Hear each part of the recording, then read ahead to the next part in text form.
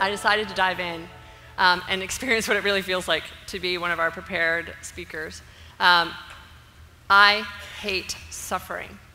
And I don't just mean the concept of it or the injustice of it. I literally mean the confrontation of it. I figure out a way to avoid it as much as possible. I've never seen Schindler's List. And I've walked out of movies where something happens that is so cruel from one person to another that I just can't stand it. I have no idea how you guys like Fargo. Like, why that movie makes sense to you, I have no idea. And I've never seen the end of Pulp Fiction. I dashed out halfway through. It also means that I've ducked out of trips to India, one of which was actually with TED a couple of years ago. I came so close, but I just couldn't imagine what it would feel like when I got off that plane. And it also means that I've not spent any time volunteering for a cause that probably is the nearest and dearest to my heart, and that is the abuse and neglect of children and all the work that CASA and some really phenomenal organizations in town do. I just can't imagine again what it would feel like to be in that spot. It's because the gap between pain and suffering and the potential is so great, and that spread is so impossible for me to be able to see that I just can't stand it. It is excruciating, and I stay away from it. It also meant that then, as I was looking at career choices, social work was probably not going to be the place that I was going. I'm very, again, impressed and proud of the folks that do it. Ugh. Fine. I'm Italian. But the folks who do that work, obviously, it's so impressive, but I decided that business was for me. And so first I tried banking, and then I tried industrial psychology, and thank God I found advertising and that whole community of people who are so creative and expressive. And eventually it turned into strategy and brand strategy, and more increasingly it is strategic transformation.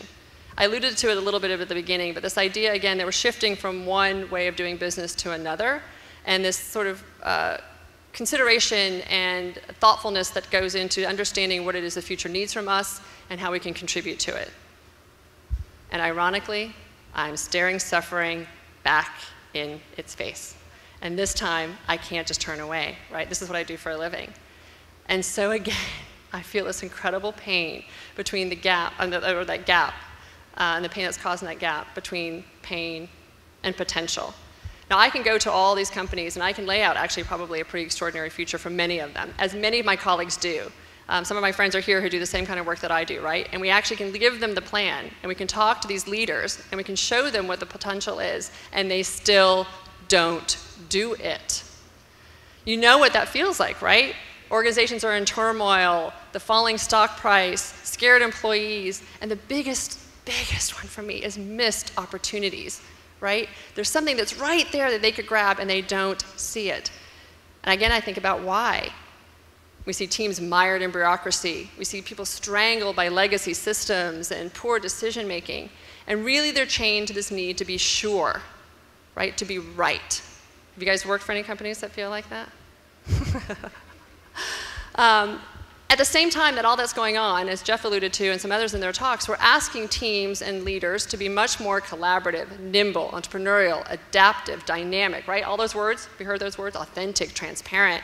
And yet we're giving them no systems to support this, no vision to guide them, and no faith that they can actually do it. Iconic brands are losing their, and I say brands, but I can say organizations, I can say leaders, because they're terrified of losing what it is that they currently have. And they're completely isolated from a larger ecosystem that they could actually tap into for support and for encouragement for ideas. I guess at the end of the day, the part that I am most pained by is that I see wasted potential in the people, the ideas, and the earned equity that these brands and these organizations have earned, right? And that have the potential to release, and most importantly, to contribute to all the rest of us. They actually have a really deep purpose that is invisible to them, and they cannot get out of their own way to see it. Now, this isn't just the case of one struggling brand, BlackBerry, or one wayward company or one wayward leader, right? These days we see it in every single sector. As a person who scans business and scans culture, you see everything from healthcare to education to aerospace to every form of business, right? The food industry, the music industry, the publishing industry, I could go on and on and on. Every one of them is trying to reinvent what it is that they're supposed to be as this future moves forward.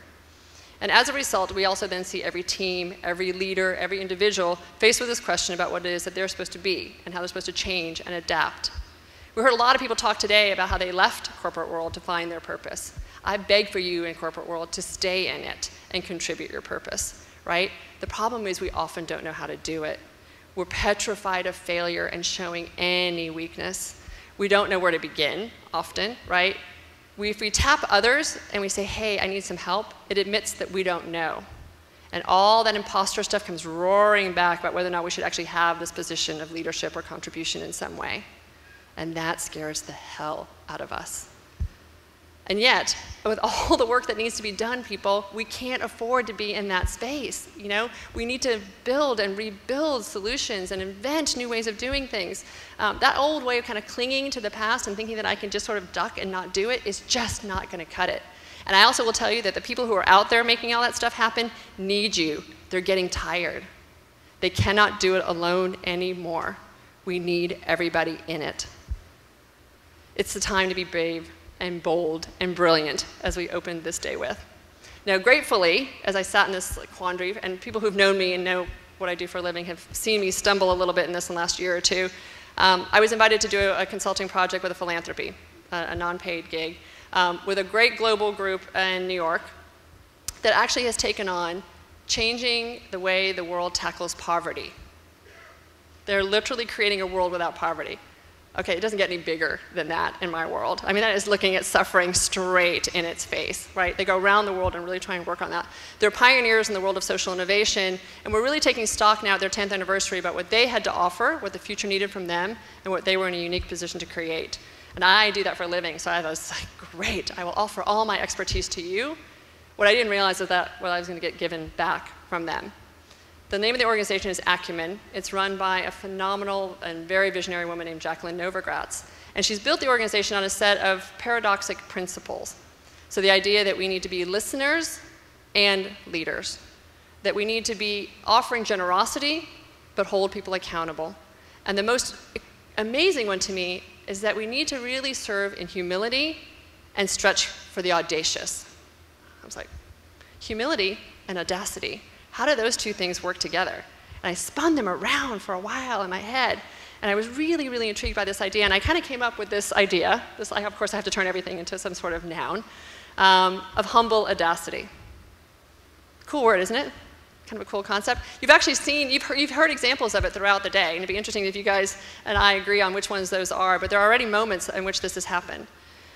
The idea is, and I'm sure we could dig into understanding all that it means, but for me, I'm going to say it means that we don't have all the answers going in, right? That actually it's more important to presume that we don't have the answers going in. That's the only way you can truly listen to something. And in doing so, then we also can release ourselves from having the solution. There isn't just one solution, and it isn't just yours. It also means that we can look at a place from not just about what we can extract and what we can protect, but what it is that we can contribute. You can make the exact same widget, folks, but it's about the intent in which you make that widget, right? If you believe that that widget can actually offer purpose and meaning to others, it changes the game completely, and all those things that you are scared about go away. You are desperate then to collaborate with others because you want that mission to be fulfilled. And actually, you don't even have to create your own thing. You can join the work of others. How's that?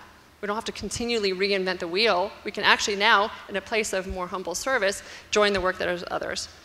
I think for me, the thing that has been, there's a lot of eye-opening moments as I've played around with that concept and tried to practice it more. I'll just say a couple of things that I've learned from it. One is that I am now less frustrated when I go into a situation like that. I have so much more empathy for the folks that are in it, and I have a real desire to want to try and relieve the fear that they're in. And I think part of it is now because progress isn't a reflection of whether or not I showed up with enough. Progress is actually now measured by how much I was willing to listen. And that is actually a whole lot easier to practice.